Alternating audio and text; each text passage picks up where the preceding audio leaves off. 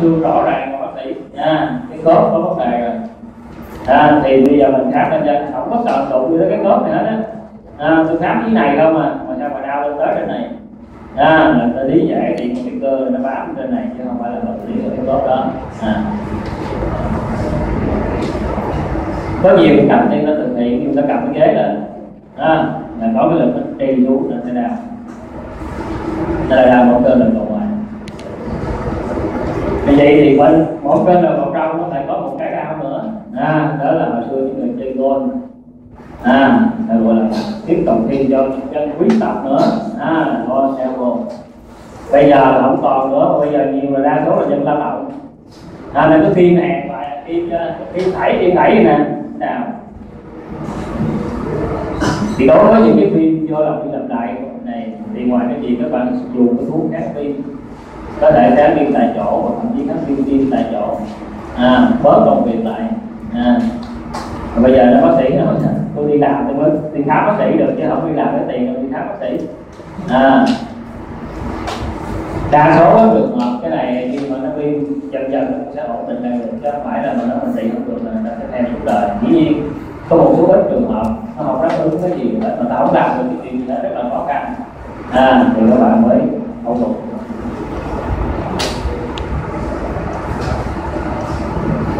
Thì cái này các bạn sẽ làm cái động tác ngược lại các bạn không làm lên được vậy thì các bạn cho bệnh nhân sắp cái cổ, cái cẳng tay có kháng lực mình sẽ kéo cái lôi kéo cái chiều một cơ đầu trong này. Còn những cái điểm đau tiểu khác đó là những cái điểm bao bắp cân mà đa số này là cái viêm cái chỗ bắp cái cơn tam đầu cái vùng tiểu hay là những cái khối u tạng tính thế này đó là cái túi mật dịch ở phía cái vùng cơ tam vùng tiểu này. Các bạn chống xuống là nó phải có cái túi mật dịch này đó. Các bạn ngồi lên hai cái ô ngồi là có hai cái túi mật dịch ở đó. Các bạn nằm lên trên cái mắt cá ngoài là có cái phần mật dịch ở đó để cho nó không có đau thì nó giảm cái ma sát. Thì vì lý do gì đó nó viêm lên, nó tiết dịch ra hoặc là các bạn bị chấn thương vô cái vùng đó nó gây máu tụ đó, nó hấp thu không có hết, còn lại tăng dịch ở đó, nó tập thành cái túi ở đó. Thì cái cách duy nhất có thể hiệu quả là các bạn bỏ luôn nó, mổ đấy đi. Làm cũng rất là đơn giản, làm tiểu mẫu thôi mà hãy lấy được thành hết. Còn một cách đơn giản hơn nhưng mà vẫn có thể tái phát, đó là các bạn hút nó ra hết, các bạn con thuốc, còn tôi biết cô ép dán nó sẽ ép cái xác lại, rồi dính hai cái bắp nó lại với nhau thì là sao? Nhưng mà nó rất là dễ tái phát lại. Còn không có thuốc nào uống cho nó hết không có thuốc nào uống mà nó không thu được hết cái này.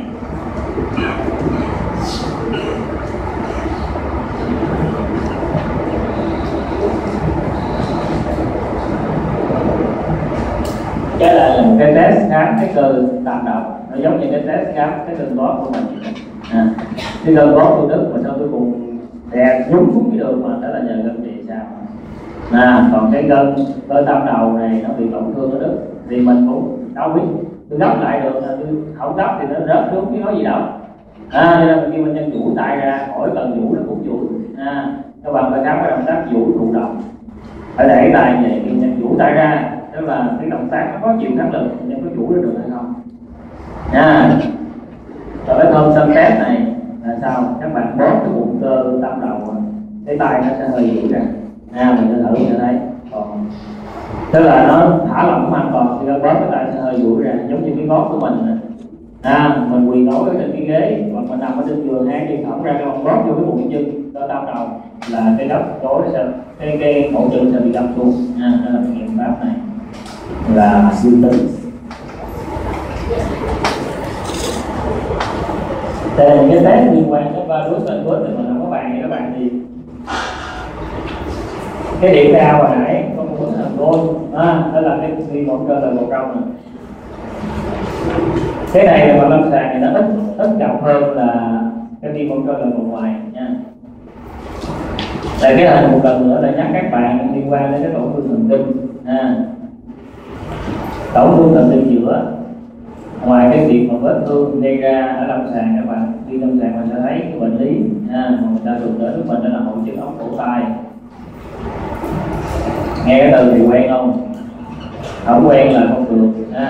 Mình cái suy nghĩ mình nó phải thay đổi. Thường mình sẽ suy nghĩ là bây giờ mình học chưa tới cái đó thì mình có thể không biết cái đó, không phải.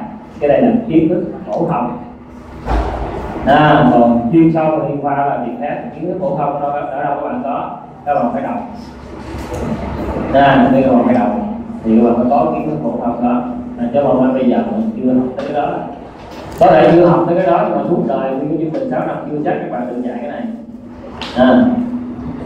Nên là kiến thức phổ thông, ví dụ như ngón tay lò xo hay ngón tay bật gì đó là những kiến thức phổ thông mà khi các bạn học trên lâm sàng có thể người ta không dạy nhưng mà người ta gặp cái tình huống đó thì cái người hướng dẫn sẽ hướng dẫn cho các bạn.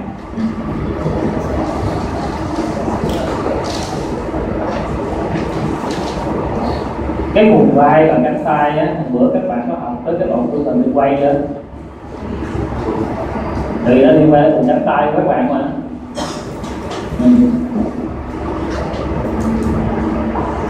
Dù như gãy trên là cầu xương cánh tay nãy nó có thể tổn thương cái nhánh da cốt trước của thần kinh giữa và nó không có làm được cái động tác chữ O như vậy mà nó chỉ hơi gấp lại giống vậy.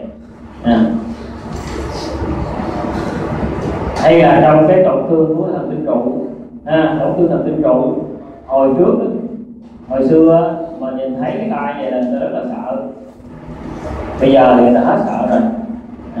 Hết sợ thì có hai cái, biết không cơ số thì không sợ, hoặc là không còn gì để sợ nữa.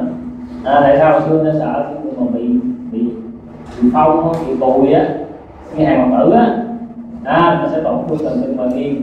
Mà những thần kinh nó bị thần kinh mát hay là thần kinh trụ thì nó sẽ làm đi cái cơ thép con cái này nó thành teo chỗ này, cái này dân gian mình gọi là gì? Là trái chanh. Mà nó mất cái trái chanh rồi. Các bạn coi là thấy cái tay mình không? Co lên chỗ này nè. Ai cũng có hết á, nhưng mà cái người mà các bạn đi lâm sàng thấy cái ông có mọc từ việc trụ á là ông mất bị cái chỗ đó luôn. Còn trái chanh. Bây giờ á, thì cái đó là hầu như cái bệnh đó không phải là việc luôn, nhưng mà rất là ít, mà cũng không có ngại nữa, cho nên là bây giờ đa số chè ép thần kinh trụ, mà đa số chè ép thần kinh trụ nó thần kinh khuỷu tay. Khuỷu tay thì cái thần kinh trụ nó đi qua cái rãnh trụ, máy mà còn ít gì nó đi qua cái rãnh trụ, ở rãnh trụ ở phía sau cái rồng rập á, cái phần trên rồng rập á.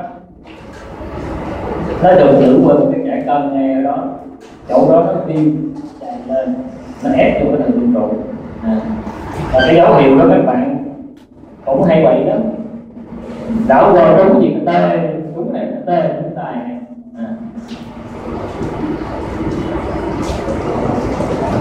Rồi chạy luôn.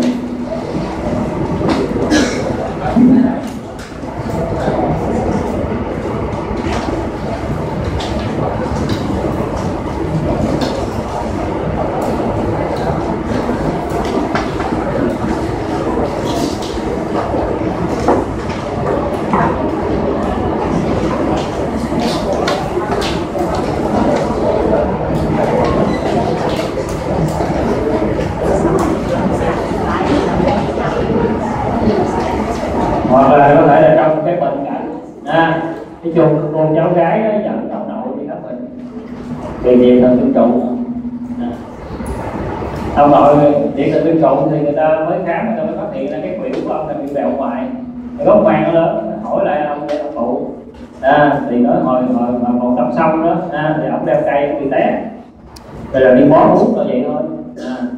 Thì cái khuỷu càng lớn càng dần dần nó sẽ bẹo ra ngoài và nó làm căng cái thần kinh trụ này.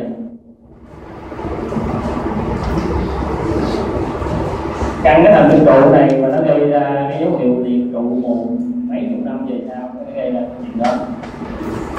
Người ta phải điều trị cái chỗ đó.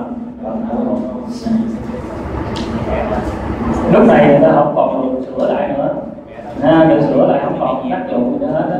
Người ta phải làm cho cái giải phóng chỗ này ra, giải phóng chỗ này ra nó cứ chạy đi xuống vài, người ta phải chuyển nó ra cái trước luôn cho nó nổi kèm nữa. Một trong những cái thủ thuật để người ta giải quyết cái chuyện này.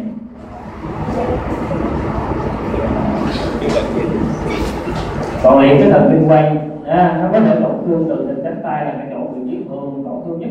Từ vì cái thần kinh quay nó đi sát cái rãnh ở cái xương cánh tay này, đi sát cái này gãy nó thể gây liệt quay. Nên đây cũng là một cái bằng chứng khi các bạn người ta đi khám lâm sàng á, tao đâu khám với mình nó thấy gãy xương cánh tay, ta kêu ông làm cái tay lên gì coi bệnh nhân có vũ được cái cổ tay không, vũ gót bàn ngón đâu, thì ta biết là không có cái dấu hiệu liệt quay. Không có dấu hiệu liệt quay thì sao? Còn nếu mà liệt quay thì cái bàn tay nó rũ xuống giống vậy, chứ không phải là người ta khám từng tỉ mỉ từng cái động tác, động tác khóa cho từng cái loại thần kinh như vậy thì làm đó thôi, ta làm rồi là xong.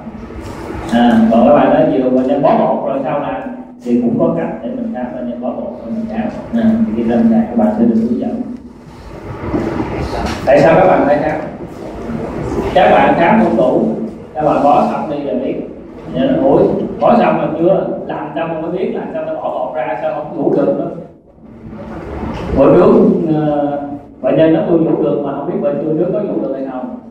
Nếu mà bữa trước mình không khám, không ghi hồ sơ thì giờ tôi đến đây này.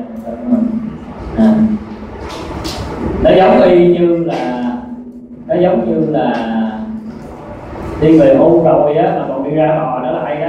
Nó đâu giờ bệnh nhân trị bệnh nhân mấy năm rồi, nhưng lúc đó bệnh nhân nó khởi kiện lại như mình. Không phải mọi thứ là nó xong là nó êm luôn rồi. Rồi mình bài tôi đến đây là hết.